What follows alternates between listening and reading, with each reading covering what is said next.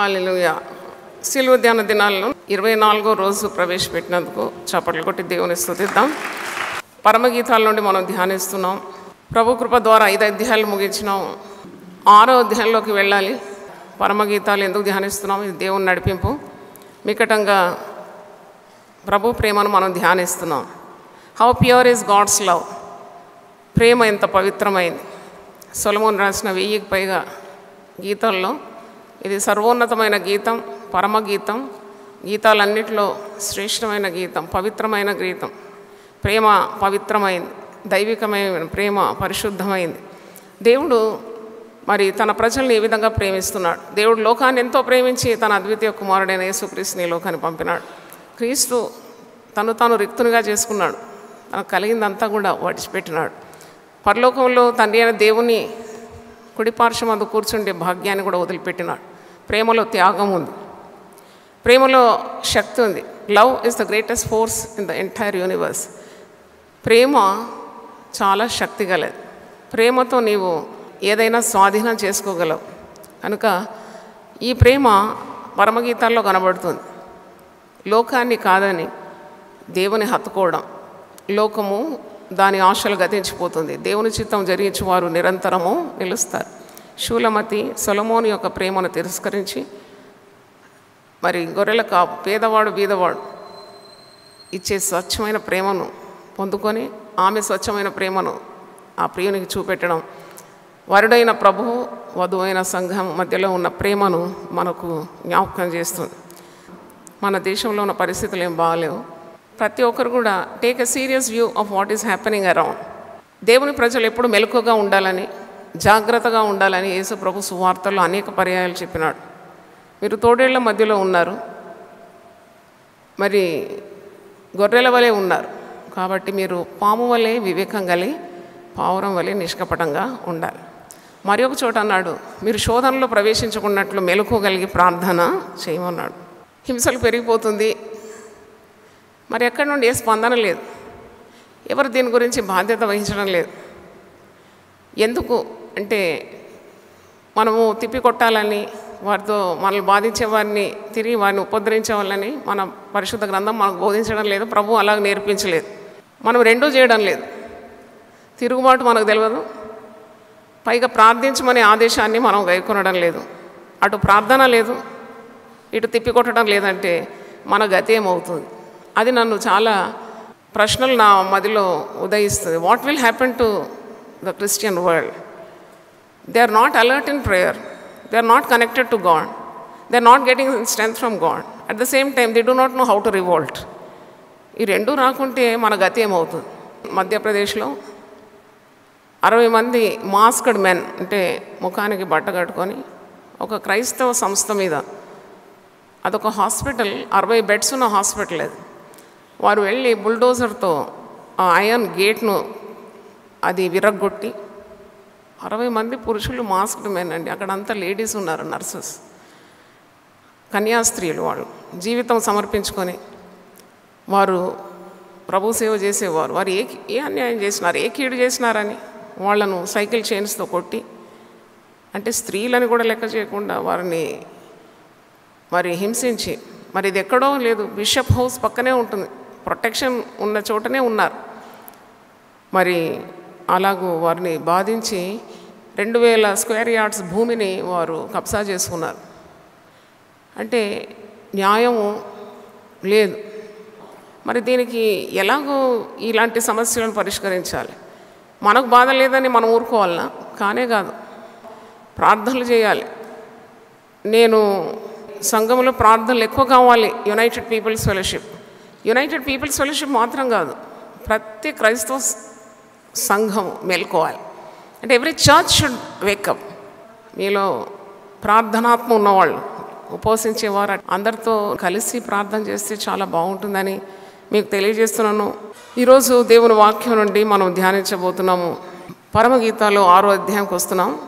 ఇక్కడ యెరూషలేము కుమార్తెలు మాట్లాడుతున్నారు, ప్రియుడు మాట్లాడుతున్నాడు, ప్రియురాలు మాట్లాడుతుంది, ప్రాణప్రియుని మిత్రులు కూడా మాట్లాడుతున్నారు. మొదటి 3 వచనాలు యెరూషలేము కుమార్తెలు మాట్లాడుతూ ఉన్నారు. షూలమతితో మాట్లాడుతున్నారు. Daughters of Jerusalem talking to షూలమైట్ woman. స్త్రీలలో అధిక సుందరి వగుదాన, నీ ప్రియుడు ఎక్కడికి పోయాను. స్త్రీలలో అధిక సుందరి వగుదాన, ఇది సంఘం గురించిన వివరణ. నాకు అనిపిస్తుంది వధువు సంఘము చాలా అందంగా ఉంది, ఈ లోకానికి అందంగా కనబడుతుంది. I was just meditating on this. ఎందుకు మనల్ని ఇబ్బంది పెడుతున్నది ఈ లోకం? నాకు పరిశుద్ధాత్ముడు బోధిస్తున్నాడు ఏంటంటే, అవును, ఒక అందంగా ఉన్న స్త్రీ వీధుల్లో నడిచిపోతుంటే, ఒక వయ్యారంగా వంపులు సొంపులతో సొగసులతో అందంగా ఉండే ఒక స్త్రీని ప్రతి పురుషుడు కూడా ఒకసారి చూస్తాడు. అంటే కొందరేమో దేవుని స్తుతిస్తారేమో అటువంటి అందమైన స్త్రీని చూసి, కొందరేమో ఆమెకు కీడు కలగజేయచ్చు. అంటే she can be subjected to any persecution. అంటే అలాగే సంఘము, క్రీస్తు సంఘము ఎంత అందంగా లోకంలో కనబడుతుందంటే, ఈ సంఘాన్ని పాడు చేయాలని, లేక అంతరింపజేయాలని, లేక మట్టుబెట్టాలని, మానభంగం చేయాలని సాతానుడు అందుకే విజృంభిస్తున్నాడు. సంఘం ఏదో నేరం చేసినందుకు కాదు, because it is looking very beautiful. దేవుని స్తోత్రం, హల్లెలూయా. మరి ఇంత అందంగా కనబడే సంఘాన్ని నశింపజేయాలని సాతానుడు ఎంత విజృంభిస్తున్నాడండి. మరి ఉజ్జయిన్ మధ్యప్రదేశ్లో మరి ఏం అన్యాయం చేసినారు, ఏం తప్పు చేసినారు? ప్రజలకు మేలు చేస్తున్నారు. కన్యాస్త్రీలు తమ జీవితాలు అర్పించుకొని ప్రభు ప్రేమను ప్రకటిస్తున్నారు. They are doing service to the people. Why should they be attacked? మీరు ఎప్పుడైనా ఆలోచించినారా? ఎందుకు ఈ దాడులు, ఎందుకు ఈ హింసలు అనుభవించాలి క్రైస్తవులు? అంటే they are doing such beautiful things. ఇంత అందంగా కనబడుతున్నారు. యేసు ప్రభు యొక్క స్వచ్ఛమైన ప్రేమను ప్రకటిస్తే ఇంత అన్యాయమా? ఈ పరమగీతాల్లో దాని జవాబులు నాకు కనబడుతుంది. ఏంటంటే, స్త్రీలలో నీవు అధిక సుందరివి. చెలికత్తెలు అంటున్నారు. చెలికత్తెలు అంటే చుట్టూ ఉన్న లోకం అనుకోండి. You are so beautiful, you are so perfect. Why are you so beautiful? Because you do the will of God. దేవుని స్తోత్రం, హల్లెలూయా. ఇంత అందం వధువు సంగమా నీకెందుకు వచ్చింది? You look so attractive. ఎందుకంటే తన ప్రాణప్రియుడైన ప్రభు యొక్క చిత్తాన్ని అడుగడుగున నెరవేరుస్తుంది. అది సహింపని సాతాను సామ్రాజ్యం, దాన్ని అంతరింపజేయాలని. చూడండి ఎంత భయంకరమైన ప్రణాళిక సాతాన్ని. ప్రార్థన ద్వారా మనం ఎదుర్కోగలమని నాకు ఈ పరమగీతాలు ముందున్న 5 అధ్యాయాల ద్వారా కూడా ప్రభు మాట్లాడినాడు. ఆ ప్రాణప్రియురాలు ప్రియుని సహవాసం కోరుతుంది, ప్రాణప్రదంగా ప్రియుని ప్రేమిస్తుంది. కానీ కొన్ని అవకతవకలు ఉన్నాయి. There are some set backs. She has to be always in the presence of her lover. ఆ ప్రాణప్రియుని సన్నిధిలో ఉంటే ఈ ప్రియురాలకి డోకా లేదు. కానీ ఈ ప్రియురాలు కొన్నిసార్లు మరి ప్రాణప్రియుడు వచ్చి తలుపు తట్టినా, రమ్ము సుందరవతి లెమ్ము నా నిష్కరంకు రారా, మరి నా పావురమా నీ ముఖం ఎంత మధురం, నీ స్వరం ఎంత మనోహరం అని ఎన్ని పిలుపులు, ప్రేమ పిలుపులు పిలిచినా ఇది సాకులు చెప్తుంది, తడువు చేస్తుంది. ప్రియుడు అంటున్నాడు, నేను నిలిచి నా తల మంచుకు ఏమైంది, తడిసిపోయింది, నువ్వు తలుపు ఎందుకు తీయడం లేదు? మరి ఈమె తలుపు తీసేలోగా ప్రాణప్రియుడు అక్కడి నుండి వెళ్ళిపోయినాడు. ఆమె గాయాల పాలైందని పరమగీతాల 5వ అధ్యాయంలో మనం చూస్తున్నాం. ఆయన వచ్చినప్పుడు ఈమె శ్రద్ధ చూపలేదు, ఆయన పిలిచినప్పుడు ఈమె పలకలేదు. ఆయన నిలిచి తలుపు తట్టి చూడండి, ప్రార్థనకు సంఘ నాయకులు పిలవడం, సంఘాల్లో ఏర్పాటు చేస్తున్నారు ప్రార్థనలు అంటేనే అది మనుషులు ఇచ్చే ప్రకటనలు కాదు. మీరు ఎప్పుడు కూడా అలాగ అనుకోకూడదు. దేవుడు తన దాసులను తన ఆత్మతో నింపి సంఘాన్ని ప్రార్థనకు ఏమంటాడు? పిలుస్తూ ఉంటాడు. దేవుని స్తోత్రం. The spirit of God calls people to pray, to spend time in his presence. ఉద్యానవనానికి రా, నేను నీతో సమయం గడపాలి, నీ మాటలు నేను వినాలి, నీ ముచ్చట్లు నేను వినాలి, నీ బాధలు నేను తెలుసుకోవాలి, నీ స్వరం నేను వినాలి అని ప్రాణప్రియుడు పిలుస్తున్నాడంటే అది సంఘాన్ని ఆశీర్వదించడానికి. దేవుని స్తోత్రం. హల్లెలూయా. When God calls you for prayer you have to obey. ఎప్పుడైనా ఒక వ్యక్తిని ప్రార్థనకు పిలిస్తే, ప్రేరేపిస్తే, ఉపవాసాన్ని ప్రేరేపిస్తే, ప్రార్థనకు మోకరించమని, నాతో మాట్లాడమని సెలవిస్తే తప్పకుండా అది ఆ వ్యక్తిని ఆశీర్వదించడానికి, సంఘాన్ని కట్టి పిలిపించినప్పుడు ఆ సంఘాన్ని ఆశీర్వదించి, సంఘాన్ని మాత్రం కాదు ఆ సంఘం ద్వారా ప్రపంచాన్ని దీవించడానికి దేవుని చిత్తమని గ్రహించాలి. దేవుని స్తోత్రం. హల్లెలూయా. ఈ ప్రియుడు పిలుస్తూ ఉన్నాడు, ఈమె పలకడం లేదు. ఏమంటుంది? ఇంకా నేను నా వస్త్రాలు వేసుకోవాలి, ఇంకా నా చెప్పులు తొడుక్కోవాలి, నా కాళ్ళు కడుక్కున్నాను, ఇప్పుడే మంచం ఎక్కాను, మళ్ళా దిగాలంటే ప్రయాసం. చూడండి, ఇలాంటి సాకులు చెప్పి ప్రాణప్రియుని సన్నిధిని పోగొట్టుకుంటుంది. అది తిరిగి ప్రాణప్రియుని వెతుకునేలోగా అతడు వెళ్ళిపోయినాడు. ఈమె మళ్ళా ప్రియుడా ప్రియుడా అని పిలుస్తూ ఆ మధ్యరాత్రి వీధుల్లోకి వెళుతుంది. అక్కడున్న వారిని అందరిని అడుగుతుంది, నా ప్రాణప్రియుని మీరు చూసారా? అప్పుడు కావలి వారు ఒంటరిగా ఉన్న ఆమెను చూసి పట్టుకొని గాయపరిచి, ఆమెను హింసించి, ఆమె ఎన్నో గాయాల పాలైపోతుంది. నాకు అనిపిస్తుంది సంఘంకు ఇదే గతి పట్టింది. ప్రియుడు పిలిచినప్పుడు పలకలేదు, ప్రియుడు రమ్మన్నప్పుడు రాలేదు, తిరిగి ప్రియుడు కావాలన్నప్పుడు దొరకడు. నువ్వు వెతుకులాటలో ఎన్నెన్నో ఇబ్బందులు పడుతున్నావు, నీవు హింసల పాలైపోతున్నావు, ఇప్పుడు గాయాలతో ఉన్నావు. ఇప్పుడైనాను మీరు ఉపవసించి ప్రార్థన చేసి నా తట్టు తిరగండి. హల్లెలూయా, హల్లెలూయా. అర్థమైతే చప్పట్లు కొట్టి దేవుని స్తుతిద్దాం. హల్లెలూయా. ఇప్పుడైనాను, even now you can turn to me. అది యోవేల్ గ్రంథంలో మీరు చూస్తారు. యోవేల్ గ్రంథం 2వ అధ్యాయము 12వ వచనం. ఇప్పుడైనాను మీరు ఉపవాసం ఉండి కన్నీరు విడిచిచు దుఃఖించు మనపూర్వకంగా తిరిగి నా యుద్ధకు రండి. ప్రభువు ప్రేమపూర్ణుడు కదా, ఎప్పుడు కూడా తన సన్నిధికి వచ్చేవారిని రావద్దన్నాడు, తన యుద్ధకు వచ్చేవారిని ఎవరిని కాదన్నాడు, తృణీకరించాడు. ఇప్పుడైనా రండి. It's not too late, it's never too late to be good అంటారు. ఎప్పుడు కూడా ఒక మంచి వ్యక్తిగా ఉండాలి, దేవునికి ఇష్టడై ఉండాలంటే ఆలస్యం ఏమీ లేదు. ఎప్పటికైనా నీవు నీ మనసు మార్చుకోవాలి. ఇప్పుడైనాను మీరు ఉపవాసం ఉండి కన్నీరు విడిచు దుఃఖించు మనపూర్వకంగా తిరిగి నా యుద్ధకు రండి. యోవేల్ 2వ అధ్యాయంలో మీరు చూస్తారు, అన్ని ఆశీర్వాదాలు, all the blessings for those who turn to God. దేవుని వైపు మళ్ళిన వారికి అన్ని దీవెనలు మనం చూస్తూ ఉంటాం. కాబట్టి సంఘము అన్ని చోట్లలో మెలకువ ఉండాలి. ఆదిమ సంఘము హింసింపబడినప్పుడు అక్కడ ఏ డెమాన్స్ట్రేషన్స్ కానీ ర్యాలీస్ కానీ అక్కడ ఏ నిరాహార దీక్ష కానీ చేయలేదు. నిరాహార దీక్ష వేరు, ఉపవాసం వేరు. నిరాహార దీక్ష చేసి కొన్ని నెలలు చేసి చనిపోయినారు చాలామంది. కానీ ఉపవాస ప్రార్థనలు చేసి ఎవరు ఇంతవరకు చావలేదు. ఉపవాసం చేసేవాడు దేవునితో వసించి తన సమస్యలన్నీ దేవునికి చెప్పుకుంటాడు, దైవశక్తిని పొందుకుంటాడు. ప్రభువే అంటాడు, మనుషుడు రొట్టె వలన మాత్రము కాదు, దేవుని నోటి నుండి వచ్చే ప్రతి మాట వలన బ్రతుకుతాడు, చావాడు. కాబట్టి సంఘము మేల్కోవాలి. పరమగీతం 6వ అధ్యాయం చూడండి. చెలికత్తెలు అంటున్న, స్త్రీలలో నీవు అధిక సుందరివి, స్త్రీలలో అధిక సుందరి ఒకదానా, నీ ప్రియుడు ఎక్కడికి పోయాను, అతడు ఏ దిక్కునకు తిరిగాను, మనం పోయి అతను వెతుకుదాం రమ్ము, ఉద్యానవనమునందు మేపుటకు పద్మములను ఏరుకుంటకు నా ప్రియుడు తన ఉద్యానవనమునకు పోయాను. చూడండి, ఎక్కడ పోయినా నీ ప్రియుడు అని అడుగుతుంది. ఇదే యెరూషలేము కుమార్తెలు 5వ అధ్యాయంలో ఒక ప్రశ్న అడుగుతారు. ఇది 2వ ప్రశ్న. శూలమతికి అడుగుతారు.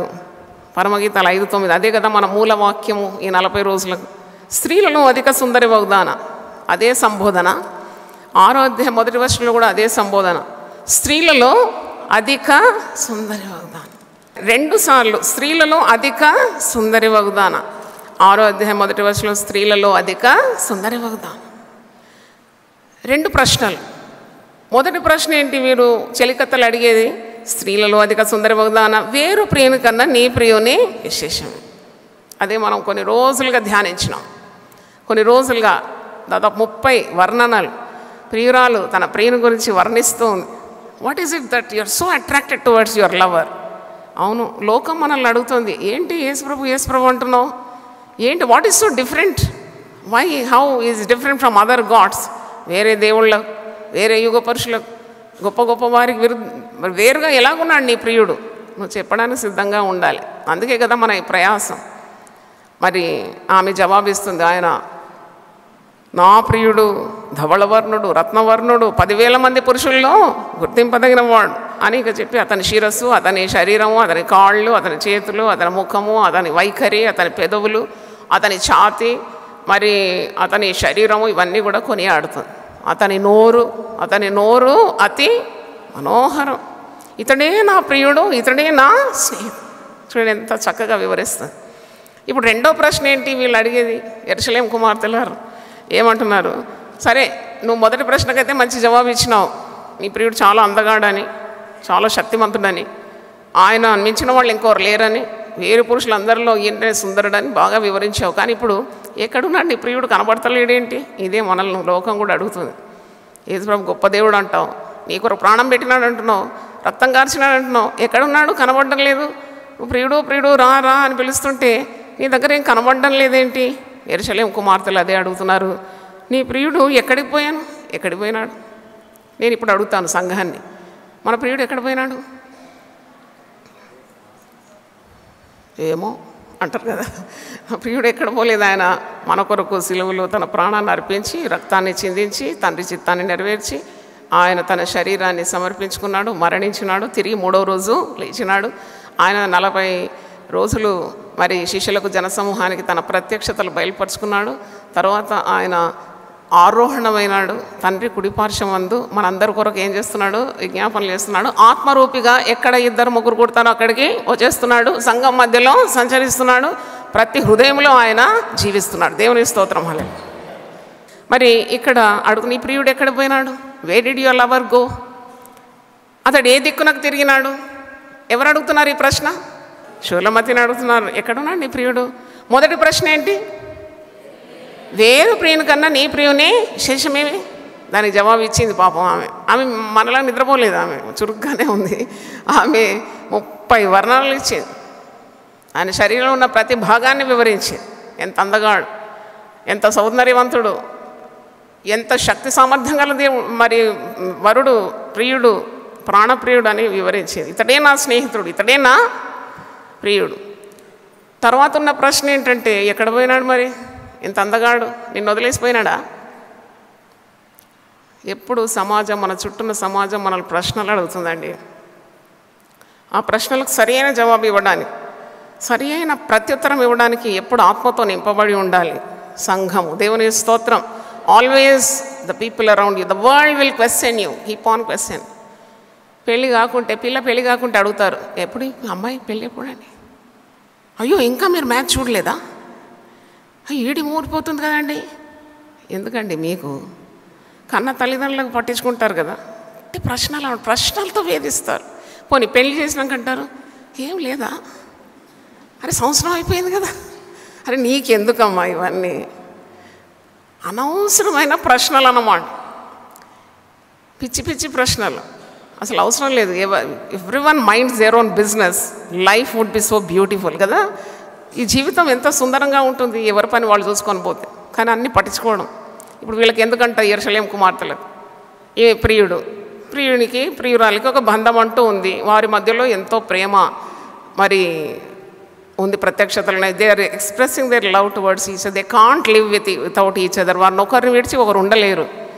ప్రేమ ప్రేమ ప్రేమ, ఇదే మనం ధ్యానించాం. కానీ ఇప్పుడు వీరి మధ్యలో వచ్చి నీ ప్రియుడు ఎక్కడ పోయినాడు, నీ ప్రియుడు ఎలాంటి వాడు, ఆ ప్రశ్న అయిపోయిన తర్వాత నీ ప్రియుడు ఎక్కడ పోయినాడు, ఏ దిక్కునకు తిరిగినాడు, మనం పోయి అతన్ని వెతుకుదాము రండి. చూడండి ఏం మాటలండి. ఆమె ప్రియుని ఆమె వెతుక్కుంటుంది కదా, అక్కడ కూడా జోక్యం కదా, మేము కూడా సాయం చేస్తాం నీ ప్రియుని వెతకడానికి.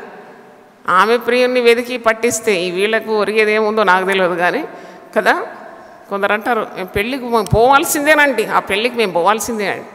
నేనన్నా పిల్లలు పరీక్షలు ఉంది తల్లి, నువ్వు కూర్చొని పిల్లలకి ఏమైనా చదువు చెప్పు, నువ్వు పోకుంటే పెళ్ళి నడవదా? పెళ్ళి అవుతుంది, ఆ వరుడు వధువు చాలా సంతోషంగానే ఉంటారు, నువ్వు పోయినా పోకున్నా. కానీ ఇల్లు వాకిలు వదిలేసి పెళ్లి పేరంటాలకు తిరిగి పిల్లల భవిష్యత్తు ఎందుకు పాడు చేస్తామని కొంతమంది స్త్రీలతో నేను చెప్తూ ఉంటాను. వీళ్ళంట వెతకడానికి సహాయం చేస్తారంట, రండి వెతుకుదాం, నీ ప్రియుని వెతికి పట్టుకుందామని చెలికత్తెలు అంటున్నారు.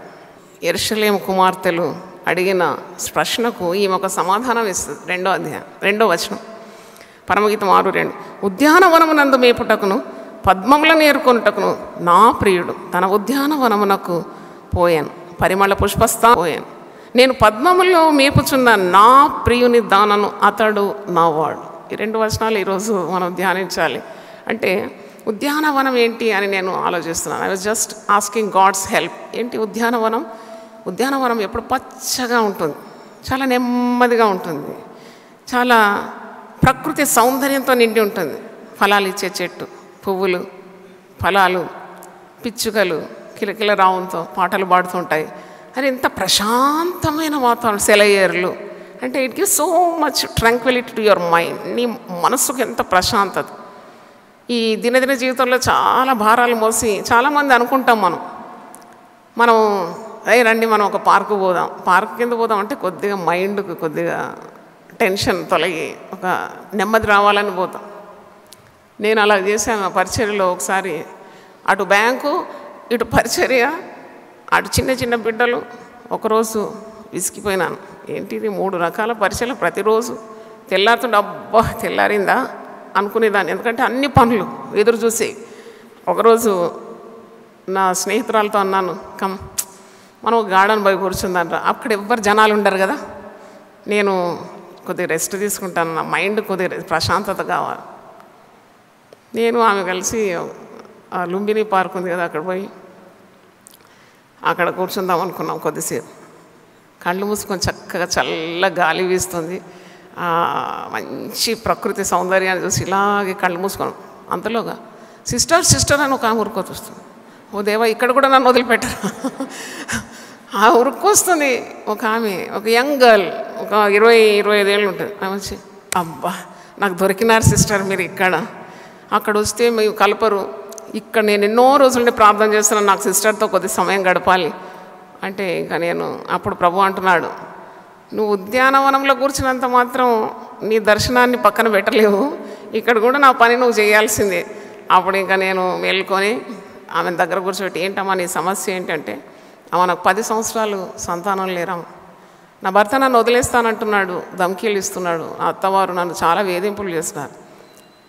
ఉద్యానవనంలో కూడా ప్రాణప్రియుడు సంచరిస్తాడని ఒక ఉదాహరణ మీకు చెప్తున్నాను. ఏంటంటే అక్కడ నేను నా స్నేహితురాలు కలిసి ఆమె కొరకు ప్రార్థన చేసినాం. ఆమె కడుపు మీద నేను చేయబెట్టి కన్నీళ్లతో ప్రార్థన చేసిన ఆమె చాలా ఆవేదనలో ఉంది. ఎంత ఆశ్చర్యకరుడు మన ప్రాణప్రియుడు అంటే, ఆ నెలలో ఆమె గర్భం ధరించింది. ఆమె స్తోత్రం. ఆమెకు 2 కుమారులు ఉన్నారు. ఇప్పుడు షీ హెస్ 2 సన్స్, టీనేజ్డ్ బాయ్స్ ఉన్నారు. అంటే నేను ఎందుకు చెప్తున్నానంటే, దేవుని సేవను మనం పక్కన పెట్టి ఎక్కడ పోయి విశ్రాంతి తీసుకోలేము, ఆయన అక్కడ ఉంటాడు. అంటే ఈ ఉద్యానవనానికి ఆమె వెళ్ళినా అతనే రమ్మంటాడు, ప్రభుయే రమ్మంటాడు, ఉద్యానవనానికి రా నా ప్రియురాల సుందరవతి, నువ్వు లెమ్ము రమ్ము, ఉద్యానవనంలో నేను ఉంటాను అంటే. ఎక్కడ వెళ్ళినా ప్రభు సన్నిధి మనల్ని విడిచి వెళ్ళదు. ఇక్కడ నీ ప్రియుడు ఎక్కడున్నాడు, ఆయన ఏ దిక్కునకు వెళ్ళినాడు, ఆయన కనుగొనటానికి మేము కూడా నీతో వస్తాం అని చెలికత్తెలు అన్నప్పుడు ఆమె ఇచ్చే జవాబు చూడండి. 2వ వచనం, ఉద్యానవనమునందు మేపుటకు పద్మములను ఏర్కొనుట. నేను ఇక్కడ ఆగి ధ్యానించినాను. అసలు ఉద్యానవనం వెళ్ళి పండ్లు ఏరుకుంటారు, పువ్వులు అదే మరి కాయలు ఏరుకుంటారు, ఏదో ప్రయోజనకరమైనవి కొన్ని ఏరుకోవడానికి కాదు. కానీ పద్మములను నేను మరి ఏరుకొనుటకు, ప్రియుడికి కావాలి పద్మములు. ఆ పద్మములు ఎవరో కాదు, మనమే. దేవుని స్తోత్రం. అంటే వెరీ డెలికేట్ థింగ్స్. పద్మము అన్నప్పుడు ఒక దీన స్థితిని మనకు ప్రదర్శిస్తుంది. అప్పుడు నాకు పరిశుద్ధాత్ముడు బోధిస్తున్నాడు, నేను దీనుల మీదనే లక్ష్యం ఉంచుతాను. దీనులు భూమిని స్వతంత్రించుకుంటారు, సాత్వికులు ధన్యులు, వారు భూమిని స్వతంత్రించుకుంటారు. యెషయా 57 ఒకసారి చూడండి, 15వ వచనం, మహాఘనుడును మహోన్నతుడును పరిశుద్ధుడును నిత్య నివాసియునైన వాడు ఇలాగూ సెలవిచ్చున్నాడు, ఐషియా 57:15, నేను మహోన్నతమైన పరిశుద్ధ స్థలంలో నివసించువాడను, అయినను వినయము గల వారి ప్రాణమును ఉజ్జీవింపజేయుటకును నలిగిన వారి ప్రాణమును ఉజ్జీవింపజేయుటకును, వినయం గల వారి యొద్దను దీన మనస్సు గల వారి యొద్దను నివసించుచున్నాను. దేవుని స్తోత్రం. నాకైతే ఆత్మీయ అర్థం ప్రభువే నేర్పించినాడు. ఇది ఉద్యానవనం వెళ్ళి పద్మాలను ఏరుకుంటున్నాడంటే పద్మము అదేమో గట్టిగా ఉంటుందా, అదేమన్నా బలంగా ఉంటుందా? కానే కాదు, చాలా సున్నితమైంది, కానీ సువాసన మీద జల్లుతుంది. బలహీనంగా దీన స్థితిలో ఉన్నది. ఆ పద్మముల మధ్యలో నా ప్రియుడు సంచరిస్తాడు. సంఘముల మధ్యలో మన ప్రియుడైన ప్రభువు సంచరిస్తున్నాడు. దేవుని స్తోత్రం. హల్లెలూయా. కొన్నిసార్లు పువ్వును చూడగానే మనం పట్టుకోవాలనిపిస్తుంది. పువ్వును చూడగానే దాని సువాసన ఆఘ్రాణించాలని ముక్కు దగ్గరికి తీసుకొని వస్తాం. అంటే it's so delicate but so beautiful. It is emitting fragrance. అంటే క్రీస్తు కూడా మనొకరు సిలువలో బలి అయి పరిమళ వాసనగా ఉండినాడు అని ఎఫెసీ 5:2 చూస్తాం. అట్టి సువాసన మనం కూడా కలిగి ఉండాలి.